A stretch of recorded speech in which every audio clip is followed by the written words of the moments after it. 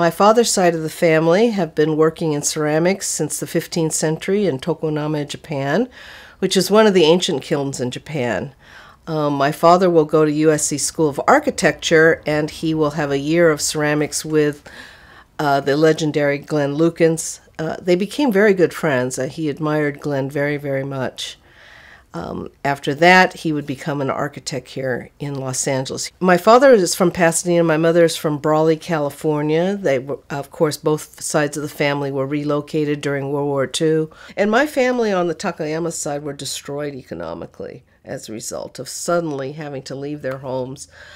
My father, though, was drafted into the U.S. Army and went into military intelligence, so he would not return to America until about 1948, 1949. My grandfather will only live a short while after relocation camp, Grandfather Takayama. But my father will be back from Japan and the occupation of Japan, and he will come just in time for the building boom of Los Angeles. 9/11 becomes a very important moment in American history. I was so worried they were going to look like Asians, because then Asians would become targets.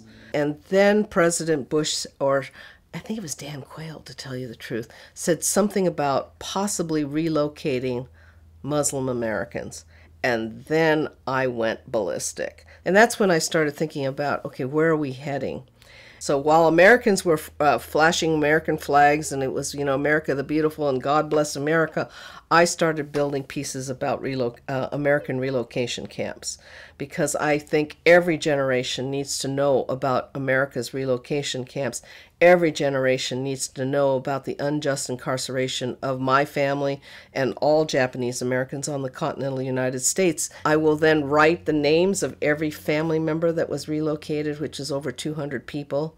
Representing over 200 people, and I will write in gold their names in memory of. Not a popular thing to do, in fact, not even really very American, but I was very, very worried about the relocation of anybody, but the relocation of Japanese Americans should be a lesson taught to all Americans.